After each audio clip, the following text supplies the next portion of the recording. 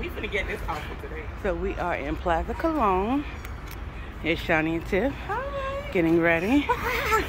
We are in Viejo San Juan, which is Old San Juan. And it looks a lot like if you ever go to Cuba, this will be what your view will look like. It does look a lot like Cuba, which makes me happy. And this is where we're going. We're about to go on a walking tour. I think it looks like Cuba because you can see the Spanish influence real heavy. Here, like where we've been at in San Juan, the Spanish influence isn't as strong, but here it is. So we are waiting for the walking tour to start. I think I'm going to get some water ice, I think is what they call it here, because it's hot and it's Puerto Rico. But I'm excited. I like it here because it does remind me of Cuba. Of fertility, okay? And one fun fact about Atala is that if you see her legs, she has frog legs, okay? Because for the Taínos, the frog was related with fertility, okay? Another thing, the way the Taínos name this island was Boricua. That's why we call ourselves Boricua. Have somebody heard that term before? Boricua or the song Boricua? Dominicana. So yeah, we're pretty much honoring. So for the first time, they don't know what it was. So pretty much the root of that word, they took it from the Arawak language. Okay, so for example, words like hammock, maracas, barbecue, tabaco. Those are some examples of Taíno or Arawak words. Okay, and then to finish very quick with them, something that happened when the Spanish arrived is that they do not only die because of hard work and plagues, okay? Also, another thing that happened is that some of these Yucayekes decide to fight with their life against the Spaniards, but also there were other Yucayekes that tried to make alliance, so that way they could try to survive, okay?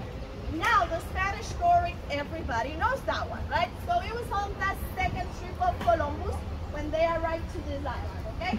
The only thing that that guy did here is that important things, like for example, it was the first island entering the American hemisphere that had fresh water, okay? So the Spanish, for example,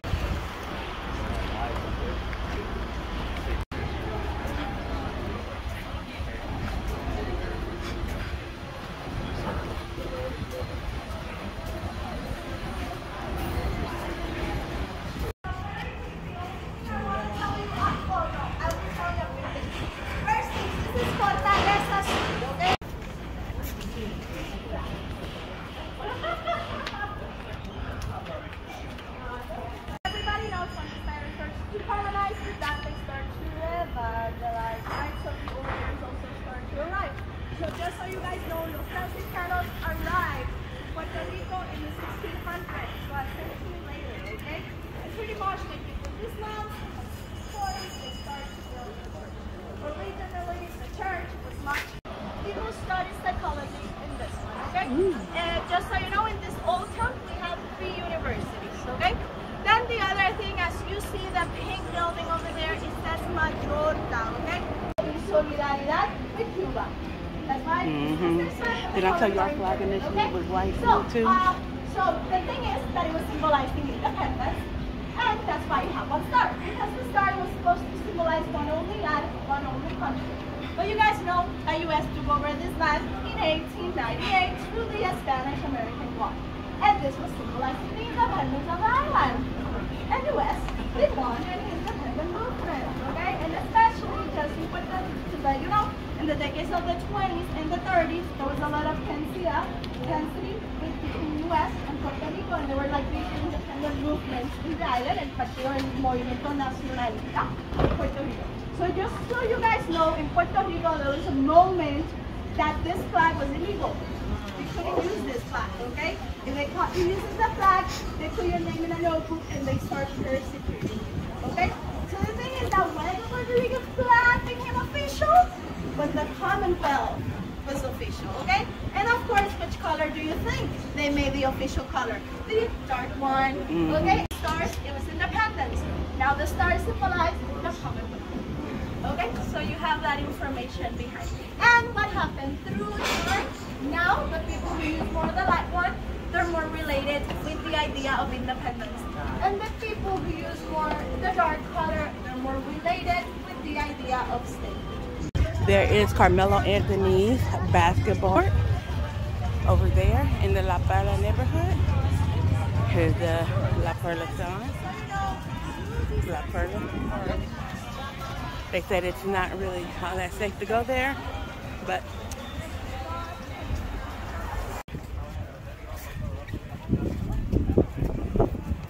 here's the part she said. It's morning, and we slept the night.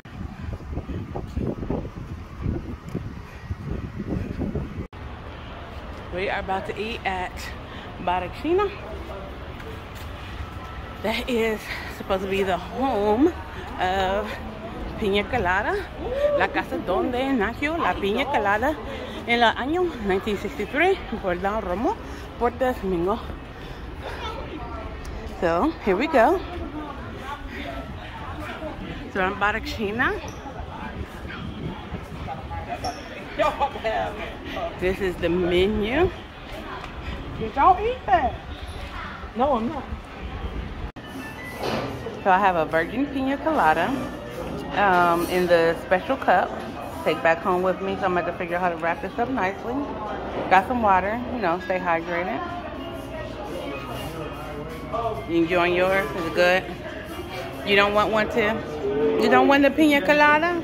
I'm thinking about it. You know, La cucaracha. I I know she don't, but I do. But it's pretty good. I don't like coconut, and I actually like this. So.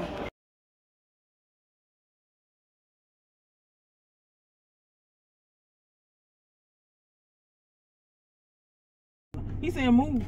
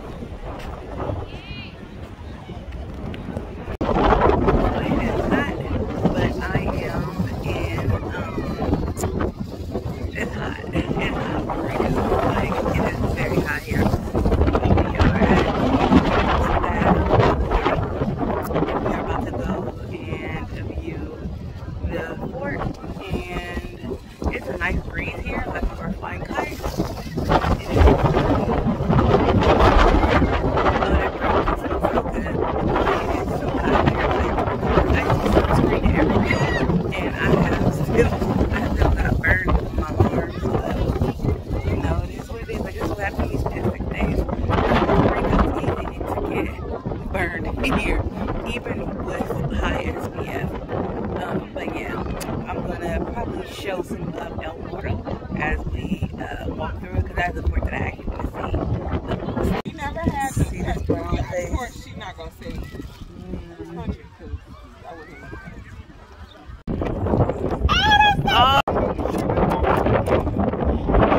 Oh, that is cool. I like that. Oh, that was a good one. and kites. It's not my cat because we're blowing this way.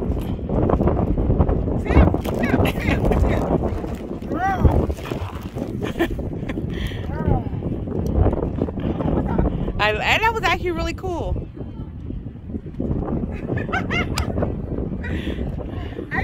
It was the aesthetic. It was a nice aesthetic. The wind, the bubbles, blow. Look at this view. Like, this view is absolutely stunning. It's amazing. I love the way it looks. I'm at the top of El Morto. We haven't went in yet, but this is the view from El Morto. I was getting that kite. Like, I can see why they built a fort here. Because, I mean, I know it probably wasn't all this land, like, development then, but just, it was probably just pure island. And just amazing.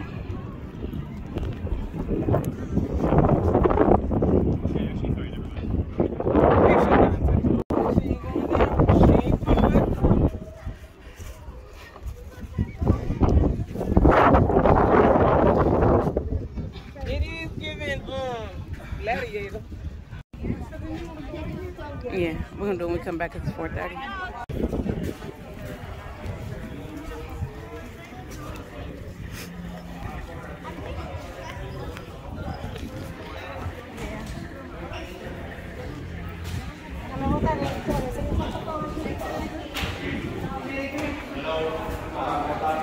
Because it's by the airport. Yeah.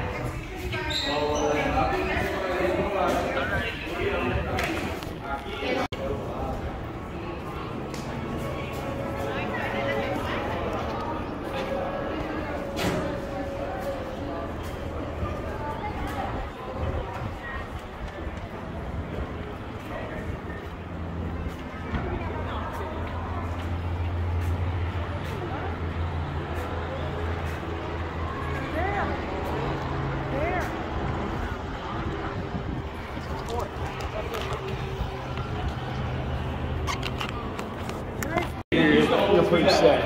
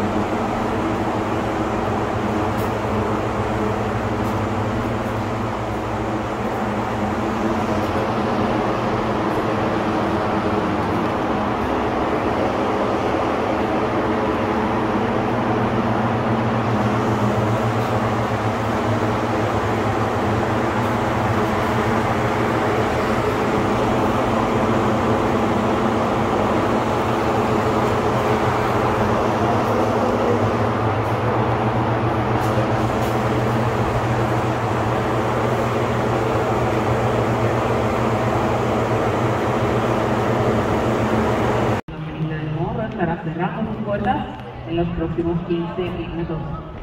Si se encuentran en los niveles inferiores, niveles 4, 3 y 2, estos niveles ya están cerrados por la tarde de hoy, así que por favor le pedimos que se dirija al nivel 5 en este momento.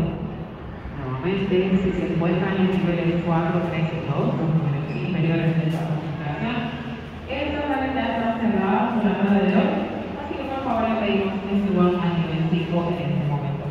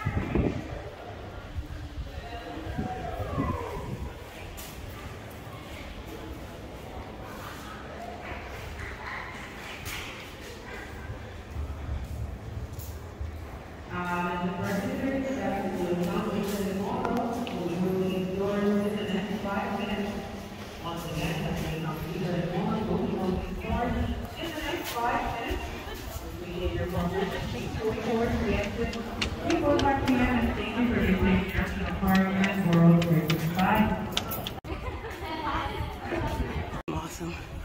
Thank you.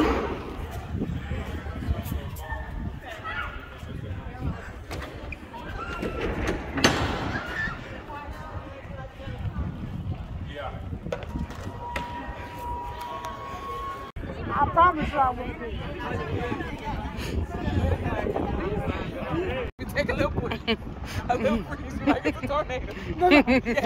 I said that because color purple. No, I said that because the color purple. No, but that's that Midwest. I'm saying That's rain. that Midwest in you too. That Midwest It like, is. It's definitely Midwest. This is giving. It's giving overcast. It looks like it's finna rain. And I'm gonna go, Nehu. I don't like it. Oh, it sure is.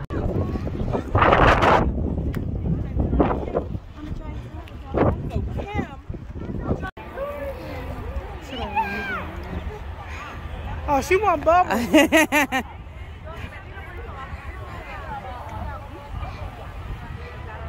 Uh-oh.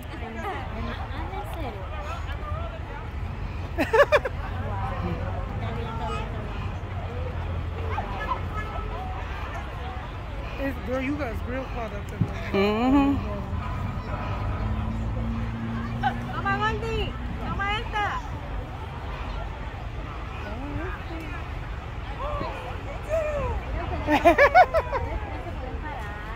Shawnee, the world's greatest actor, even in Puerto Rico. Got down.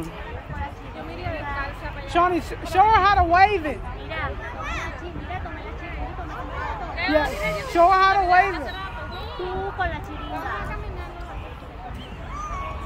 Yeah, show her how to wave it.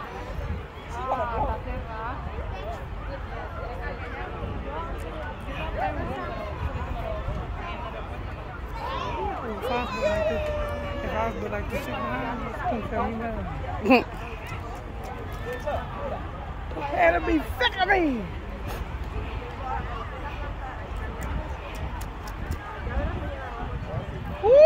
Woo!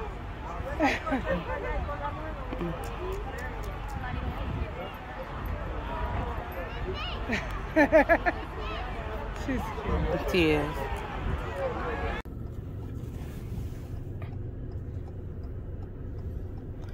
So Tiff got us lost and she don't know where we at, so we're just gonna figure it out eventually. But the view is nice, and I don't know how they be driving in the Puerto Ricans. I'm very concerned how they drive around here, but the views this is one of the forts. It's beautiful. Okay, so this is right here, bam, my back. Oh, this is beautiful too. I like the water. I like looking at it. It's beautiful.